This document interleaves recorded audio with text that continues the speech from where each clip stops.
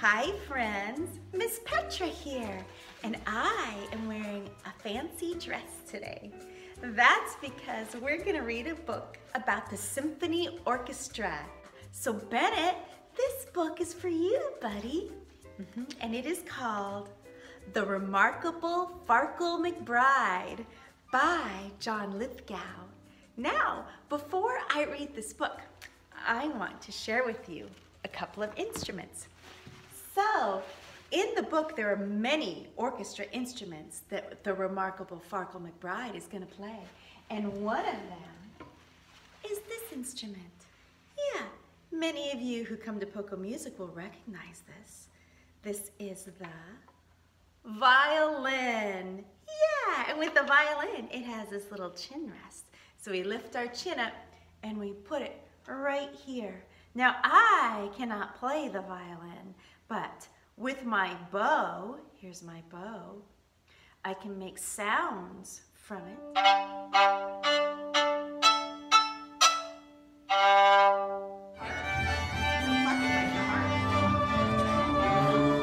The violin is part of the strings family. So is the viola and the cello and the double bass. This is the baby of the strings family, the violin.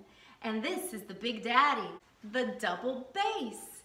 So with the bow, when we run it across, it makes a deep, low sound. Wow. Because it's so low, we like to say double bass. Yeah. What is this? It is a trumpet. Yeah. And this is part of the brass family. The trombone and the tuba are also part of the brass family. I wish I had the trombone with me today, but I do not. So this part right here is the mouthpiece. And if we blow into it, nothing happens. So we have to press our lips up to it, and we have to pretend like we're going to spit out watermelon seeds from our lips. Go like that, or we can go like elephant sound and go. So you take a breath and go. So listen. So when I put the mouthpiece here, the air goes all the way around the tubing and it comes out the bell. And again, I can't play this, but I can make a sound.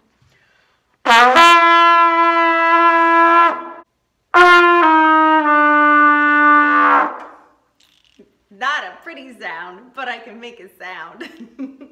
So remember, you have to put your lips together and go like an elephant.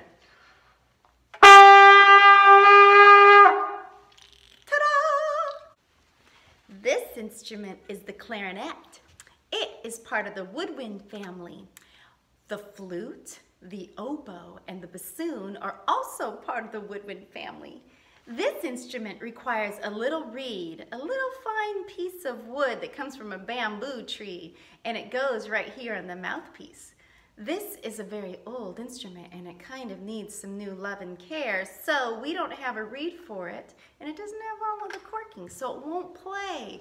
But you blow air, and the reed vibrates against this part, and then you can play. This instrument is part of the percussion family. Yeah,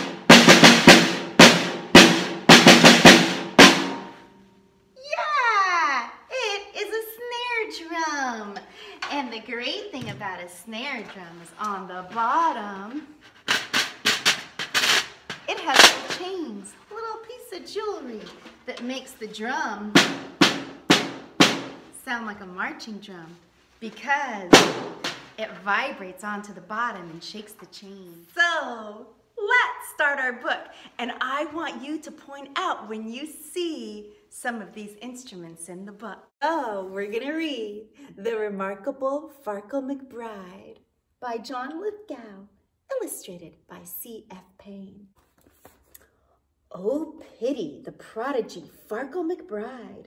No matter what instruments poor Farkle tried, whether strumming or blowing or drumming or bowing, his musical passions were unsatisfied.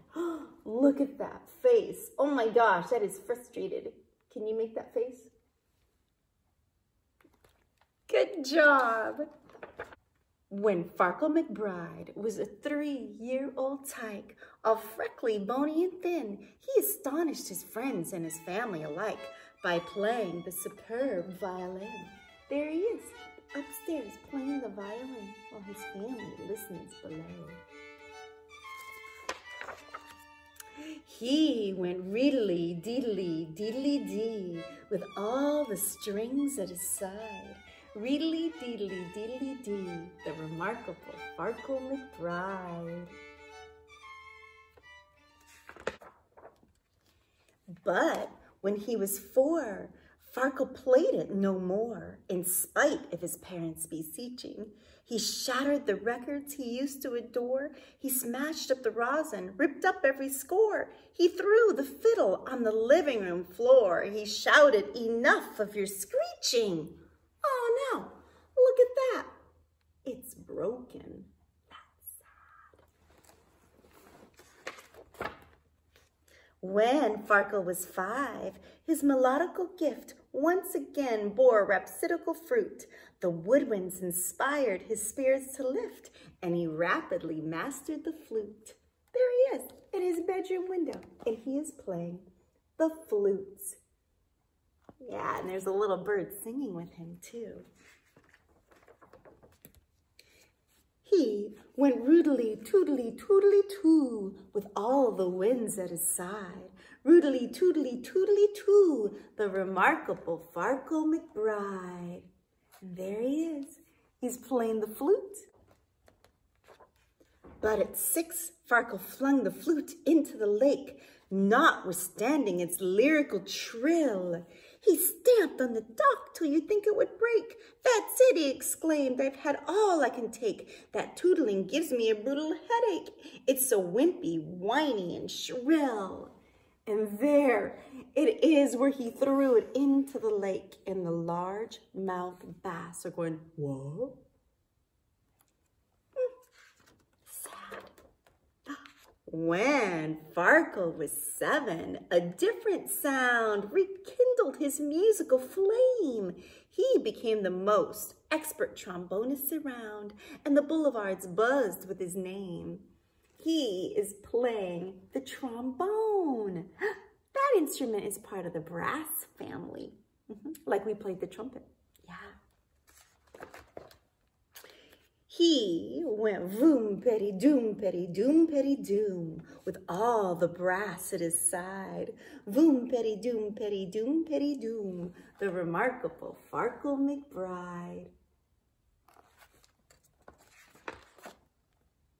But at 8, he declared to his parents' despair, and as everyone else might have guessed, "I can't stand the trombone with its blat and its blare. That racket is more than my eardrums can bear. So return it or throw it away. I don't care. I despise it just like all the rest." And there it is. Oh no, he threw it in the garbage can. Oh, that is so sad. His mother's like, "Oh." When Farkle was 9, both his father and mum were bursting with pride and affection, for Farkle learned the xylophone, cymbals, and drums, the entire percussionist section. There he is. He is playing the drums. Wow! He went boom, bash, clang, and maclash with all the clamor he could provide. Tinkly, bing, bong, bumpity, crash, the remarkable Farkle McBride. But soon he fell prey to his usual gloom, despite all the praise and the flattery. First a sigh, then a sulk, then a frown, then a fume, then an ear-splitting tantrum that emptied the room. "I can't take it," he bellowed, the crash and the boom, and the clang and the bang of the battery. Oh, look at that face. He's so frustrated. His head is between the two cymbals and he's going, oh. Yeah, I think he's kind of frustrated. Poor Farkle at 10, howsoever renowned, reached the end of his musical tether. But then, ding, he discovered his favorite sounds, musicians all playing together. What instruments do you see over here? I see the tuba and the trumpet and the clarinet and oboe and the violin and the viola and the bassoon. Wow. It happened like this. The conductor caught cold on the day of a major recital. You've got to replace him, young Farkle was told. Your cooperation is vital. He's like, Me? Well, oh, there he is. Oh, he's standing in front of the orchestra. The orchestra is on this side. The audience is on that side. So he took the baton. There it is in his hand. And he gave a downbeat. And kaboom, the foundations were shaken by glorious music, bombastic and sweet, that filled the hall and spilled into the street. Music that brought the whole crowd to its feet from the instruments he had forsaken. They went reedily, roodily, voom, petty, bang. Bravo, the spectators cried. Diddly, doodly, doom, petty, clang. The Remarkable Farkle McBride. Since that sparkling night, Maestro Farkle McBride. Maestro? That's what they call conductors. Since that sparkling night, Maestro Farkle McBride conducts all the instruments he ever tried. His happy heart sings to brass, drums, winds, and strings, and Remarkable Farkle is at last satisfied. Oh, there he is. Oh my goodness, right there. And he has such a big smile on his face. He is the conductor of this great big orchestra. What instruments do you see? I see the violin. I see a harp. I see cellos and double basses. And I see the brass instruments and the percussion instruments. Oh my goodness, such an exciting moment. Well,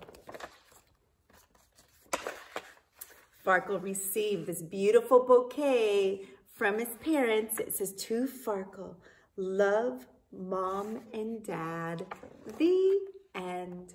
And there he is, the remarkable John Lithgow. That's the guy who wrote this book. Well, thank you, friends, for reading this book with me. I loved it.